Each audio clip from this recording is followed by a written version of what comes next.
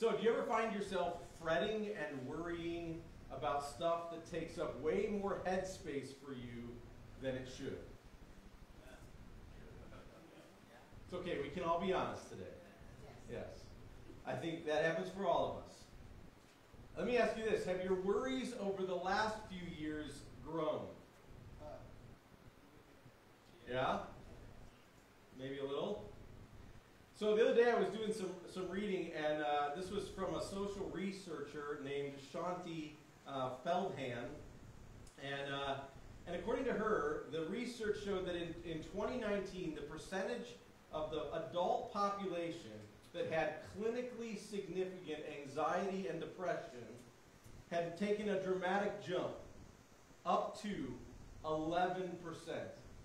11% of adults dealt with clinically diagnosable anxiety and depression. You ready for it? In 2021, that same survey was given. Any guesses what we're talking? 41% of adults were dealing with clinically diagnosable anxiety and depression. And I would not be surprised if a year after that, because now we're in 2022, that was in January of 2021, I would not be surprised if that number has climbed yet again. And it could be, and I'm just speculating, could be that 50% of adults are dealing with a significant level of anxiety and depression. Now, I don't have the statistics, but I would say kids and teens too, right? So this is a significant thing that is happening in our world today. And when I start to make a list of the things that trouble me, that probably take more headspace than they should, that list is long. And I'm not going to share it with you today because I don't want to hand you new anxieties. Okay? I don't want to teach you to be anxious over the things that I'm anxious about. But I will say this. Despite all the things that bother me, I really work hard to keep a calm demeanor. Right? I want to come across like everything's fine. Does anyone else find themselves working to do that? Internally, that's not what's happening. Internally, I'm constantly calculating and considering odds and looking at angles and preparing for things that likely will never occur. Anybody else? Okay? So, I think what's happened for me is I bought into the idea that preparation can keep people and keep me safe. If I'm prepared, I guess my odds have gone up. That's the way I look at it. Does that make sense? And therefore, I need to know what's going on so that I can be prepared for it. But the more information that I gather, the bigger the problem is and the more I need to know about. And it becomes an endless cycle that just keeps getting bigger and bigger and bigger and bigger. Pretty soon, I'm in that endless loop and needing more information to deal with the last information starts driving me crazy. This is, for me, an honest glimpse behind the mask that I prefer to wear. Just being honest. I like to say I'm ready for anything. In reality, I'm not ready. And I'm freaking out that I'm not ready. Right? So when I heard those statistics that I mentioned earlier, I can admit my anxiety over the last few years has definitely grown, but it took me a little bit to process what's really happening internally and be able to articulate that loop to you. I would guess if you start kind of processing what happens internally for you in anxiety, you could probably get to some place of going, okay, this is what's happening. If you've noticed a rise in your own anxiety, you're definitely not alone. Now, until we stop and assess what's happening inside of us, we will probably find that we're focusing on the wrong things. Most of us focus our time and our energy on the very things that make us fret and worry. You ever do that? So here's something I want to encourage you to jot down for yourself later. What you focus on is what you will see. This is an important truth. What you focus on is what you will see. So instead of anxiety and stress, wouldn't we all prefer to have a peace and a joy regardless of our circumstances? I mean, I think most of you, if you have any connection to church and Bible and all that, you're like, yeah, peace that passes understanding, that's good stuff. I don't have it. Right? It sounds great. Yeah, I know we should, but yeah, it's not happening for me. Well, thankfully, like everything else, Scripture gives us some pretty good advice. And today I want to walk us through at least a good section of Psalm 37. So if you have a Bible or brought a phone or something and you want to pop that up, I'd encourage you to do that. Psalm 37. And Psalm 37 is another psalm of David. David's a king who knew a thing or two about things that would make a person anxious. After all, he was hunted down like a dog for years by the reigning king of Israel, who just happened to be his father-in-law. So he not only knew what it was like to have political persecution, but also familial persecution. He had more than his fair share of enemies and troubles. So this psalm definitely addresses anxiety. But David starts out with what we should be focusing on. If you want that peace and that joy, this is where you need to set your eyes. Psalm 37. We're going to start in verse 4. 37 verse 4. David says, "Delight yourself in the Lord, and he will give you the desires of your heart. Commit your ways to the Lord. Trust also in him, and he will do it. He will bring forth your righteousness as the light, and your judgment as the noonday. Rest in the Lord and wait patiently for him." So our focus should be where? The Lord.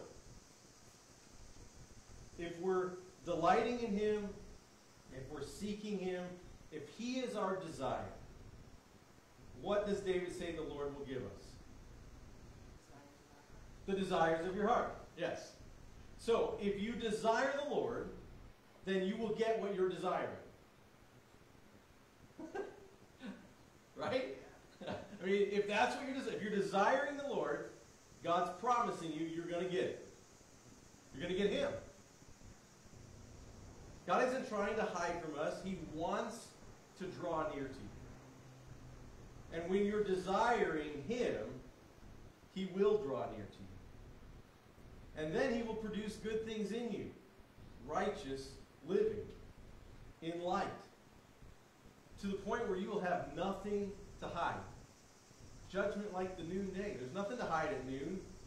Good luck hiding anything at noon. Right? And you'll be able to rest in the freedom of not wearing a mask. Not hiding things in your basement or your closet.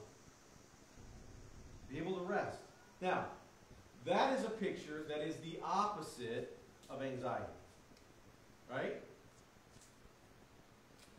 Anxiety wears you out and wears you down. Right? When you get all anxious, how do you feel? Exhausted. Right? Maybe sometimes that anxiety can be your motivation to do stuff, but it is not real, joyful energy. David lets us know next the dangers of worrying. The dangers of that anxiety as verse 7 continues to unfold. He says, "Do not fret or worry or be anxious. Don't fret because of him who prospers in his way, because of the man who carries out wicked schemes. Cease from anger and forsake wrath. Do not fret. It leads only to" what? Evil doing. For evildoers will be cut off. At the end of the day, most of our anxiety, I think, comes from trying to protect ourselves, often from evil, or people we perceive to be evil, or a threat. We don't want bad things to happen. We don't want to suffer. We don't want bad people to succeed in their evil plans, whether that's a mean neighbor or a power-hungry boss or a backstabbing friend. It doesn't matter who it is. We've deemed them not safe, and now we're trying to protect ourselves. Now, what did that passage say was going to happen to the evildoer?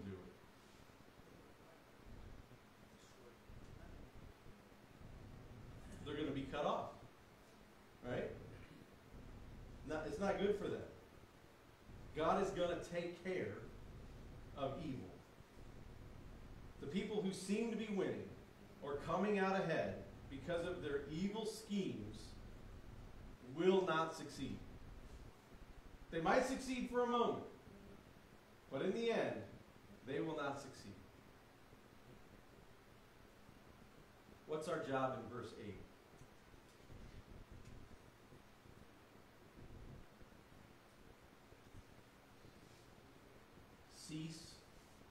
Cease from anger. Let go of anger. Let go of wrath.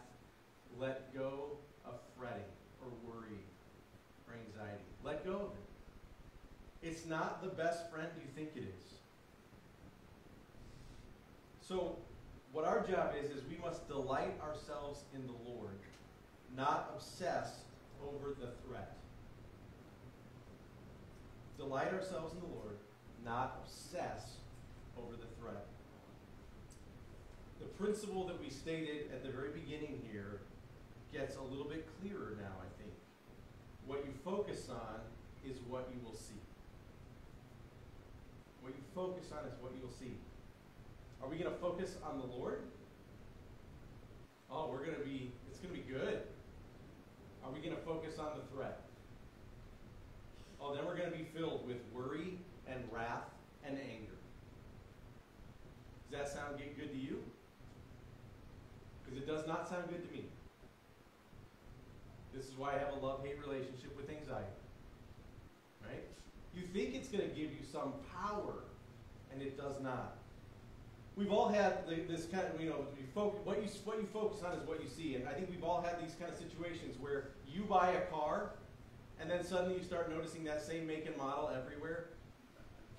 Right? Because you bought it. Right? You bought one, or you were shopping for one, and because you're focused on that, suddenly you start to notice it everywhere. Right? So, if we focus on threats and fears and anxieties, what are we going to see everywhere? Threats and fears and anxieties. If we focus on the Lord, what are we going to see everywhere? The Lord at work. That's what you're going to see. And as a result of focusing on the Lord and seeing Him at work, what are you going to feel? Peace. Joy. He'll begin to bring about righteousness in you. It's a great thing. So keeping our eyes on the Lord leads to righteousness, leads to joy, leads to peace. When David talks about inheriting the land, he is, in the next set of verses here, he's talking about, technically, the promised land that Israel inherited from the Lord. But the promised land is a metaphor as well. It's a symbolic picture of the new heaven and the new earth in eternity with Christ. So we tend to think that evil must be opposed and that it will be. It will be opposed. But not necessarily by us.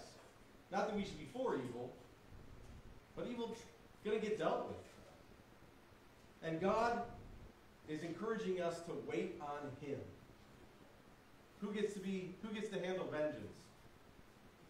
It's a common verse. Vengeance is mine, declares the Lord. Right? There's no verse that says, vengeance is yours, declares the Lord. I haven't found it yet. I've looked. We have to learn to wait on God, to listen for His voice, and not take things into our own hands. Look at how verse 9 ends there. But those who wait for the Lord, they will inherit the land. Yet a little while the wicked man will be no more. And you will look carefully for his place, and he will not be there. But the humble will inherit the land, and will delight themselves in abundant prosperity.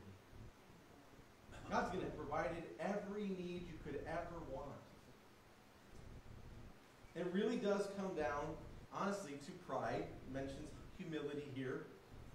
Pride allows us to think that we can take control without raining havoc down all around us.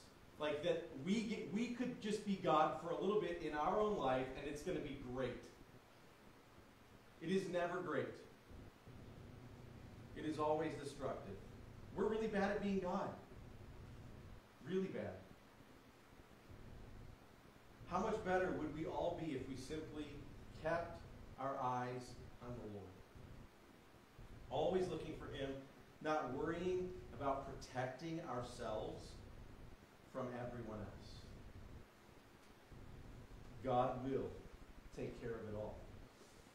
Either the evil person will turn to Him and be saved and redeemed and set free, or they will face eternal punishment and isolation. But God is going to fix it all.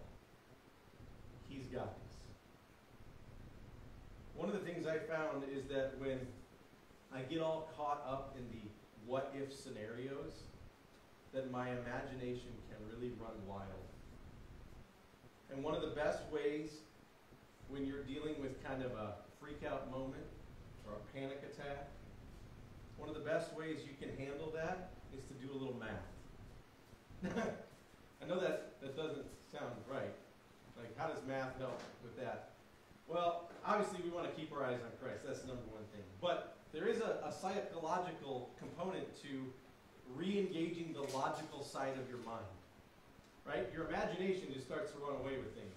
When you re-engage the logical side of your brain, it can calm you down quite a bit. And then it can help you just be able to go, okay, wait, do I need to be in charge of this? No, I need to let God be in charge of this. But doing a little math can actually really help slow down the crazy, out-of-control spiral if you start to go down that path. And so I want to give you a couple of things as we wrap up here. Some anxiety-reducing math. These are not actually math equations, but they have math words in them. You'll see what I mean in a second. Just bear with me. I know that some people get anxiety over math. This is not actual math. Okay, number one, don't add unnecessary pressure. That's adding, right? Sometimes we add to our situation with our imagination. This is a common mistake that we make in a very busy world, right? We keep piling on and adding to with potential stress, potential problems. And how many times have we dreamed up some scenario that the likelihood of that is very, very small, right? Very, very small. Or like, we're panicking over this could go this way, and there's no chance it will ever go that way, right? But we went there. And because of that, we're dealing with the anxiety of, okay, I just got to get myself ready in case that's how it goes. There's other people that think like this, right? I'm not alone. Okay, I'm just double checking.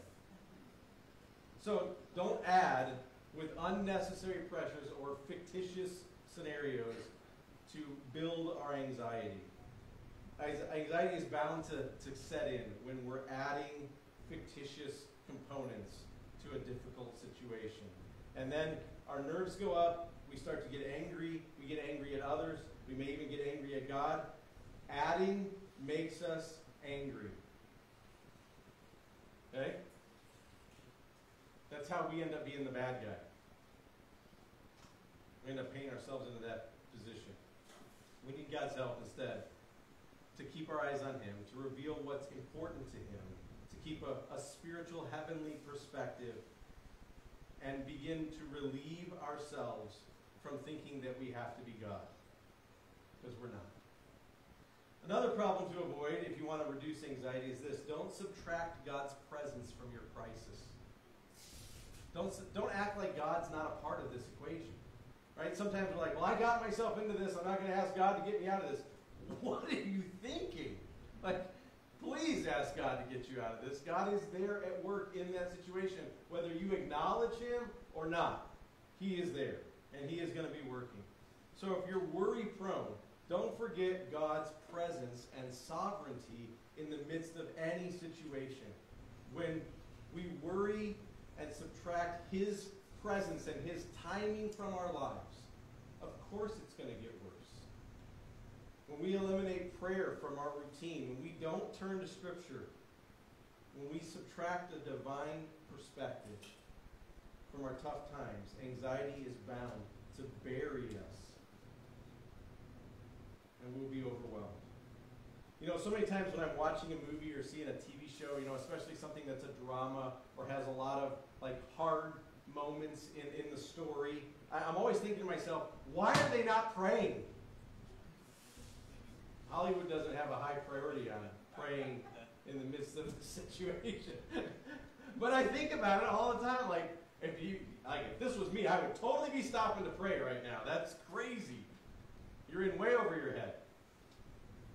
And the Apostle Paul gives us some good instructions that he gave to his congregations in Philippians.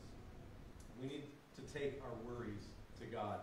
Philippians 4:4-7 says, "Rejoice in the Lord always. Again, I say rejoice. Let your gentle spirit be known to all men." Now, how many of you are gentle in moments of anxiety?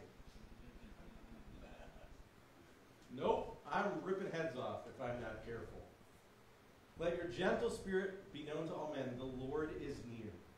Be anxious for nothing, but in everything with prayer and supplication, let your requests be made known to God. And the peace of God, which surpasses all comprehension, will guard your hearts and your minds in Christ Jesus. Boy, that's a passage worth committing to memory. When we commit our worries to prayer and praise God in spite of them, we receive in exchange a peace that surpasses comprehension.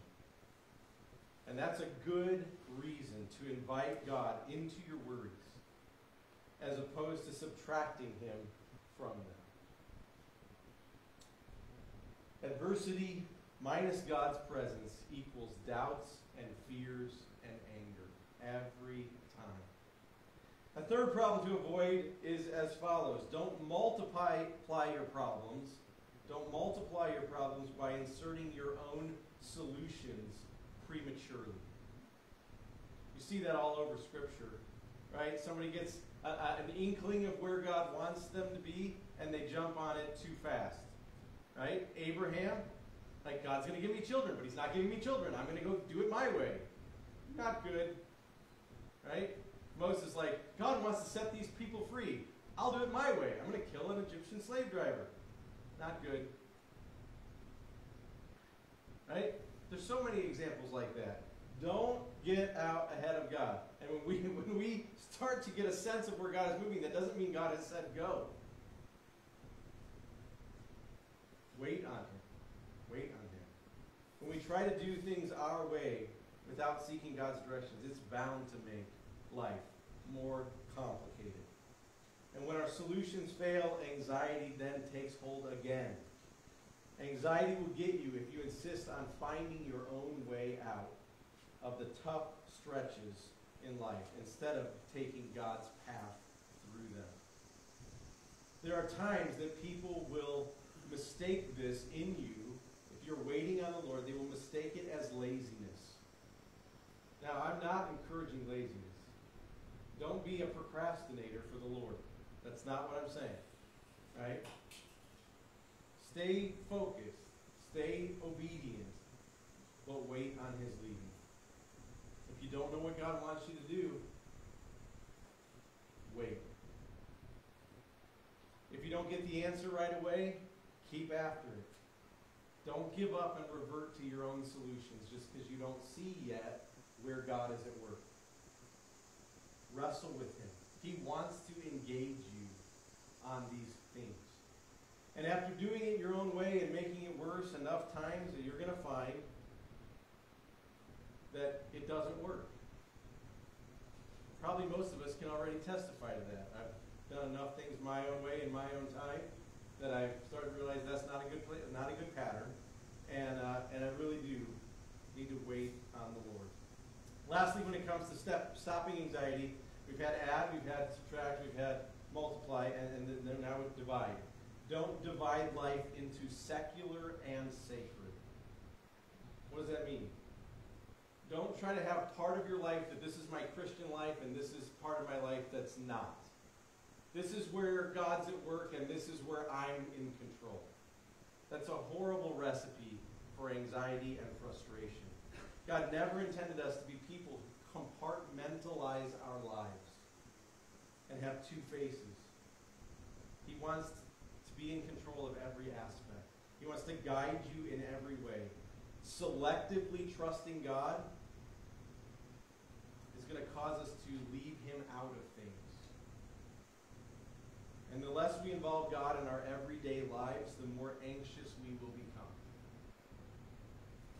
There are not parts of our life that God cares about and parts of our life that God doesn't care about. You might go, well, God wants me to represent him well at work, but he doesn't really care if I get the lawn mowed today.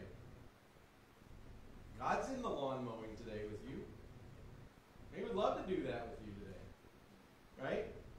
God doesn't really care that I'm, 15 cars deep in line for coffee. Oh, God will use that moment if you'll give it to him. Absolutely he will. God is at work in every scenario if we have eyes to look for him. What you're looking for, you're going to see. Right? What you're looking for, you're going to see. So as you think about your own anxieties and your own worries and the things that keep you up at night, that you keep fretting about, that you can't let go of, what are you going to do with those things? How has focusing on them helped you? Really? Has it helped you? If you keep focusing on them, eventually you will keep trying to control things and bad things will come out. Conquering worry is not a matter of just finding a Bible verse or hearing that magical sermon. It's walking it out day by day. Conquering anxiety for most people is a matter of consistently turning your fears over to God. It's not stuffing your fears. When you stuff things, you know what happens? They come out at really inopportune moments. Right? You're like, oh, shoot, I thought I had that put away. And here it is. And it gets ugly. So consistently turn your fears over to God. Pursue him and seek his perspective. It's the only thing that's going to keep you from letting your anxiety get the better of you and turning you into the very thing you're afraid of. Right? Did you notice in those verses it said that if we let those fears and anxieties and worries take over, we become the evildoer. We become the very one we're trying to stop or protect ourselves and others from. Let that not be us. Let's cast our cares on him because we know he cares for us. Right? We walk beside the Lord in every scenario because we know his yoke is easy and his burden is light. He wants to walk with us. He wants us to walk with him. So what can you do to lay your worries down and be more focused on Christ than the problem, than the concern, than the fear? What can you do? What is the Lord laying on your heart today? I want to encourage you to think about that and to literally take a moment and lay that down. I'm going to kind of close this with some prayer time, but I'm going to invite the worship team to come back up. I think we've got one more song here that we're going to finish with. But as they come up, why don't you bow your heads and let's pray. Lord God, we do recognize, Lord, that we carry heavy burdens. But they're not burdens that you ever meant for us to carry. They're not necessarily burdens you ever asked for us to carry. Lord, you've got this whole world in your hands. It's not our job. What you called us to is to live our lives for you. We sang that earlier. You're the Prince of Peace, and I will live my life for you. God, I pray that we would take those anxieties and those burdens that we're so quick to hang on to or stuff down, and instead we would lay them down at the foot of your cross and run to you. Or that you would bring a peace and a joy that maybe has eluded us for a long, long time. Thank you for, Lord, always being there for us, even when we've been really dumb for a long time. You're always there with arms wide open. Thank you that we can run to you. We pray it all in Jesus' name.